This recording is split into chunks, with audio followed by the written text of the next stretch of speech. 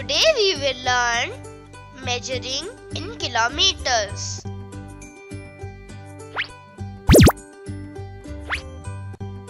Long distances are measured in kilometers.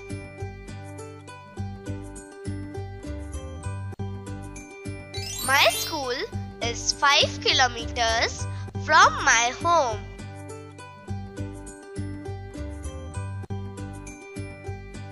One kilometer is 1000 meters. When you walk, one step is approximately 1 meter. So, when you walk around 1000 steps, you will travel 1 kilometer.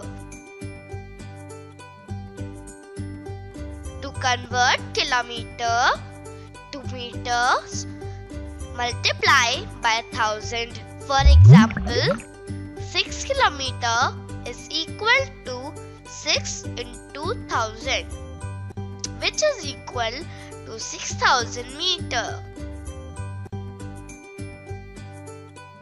Let's take another example.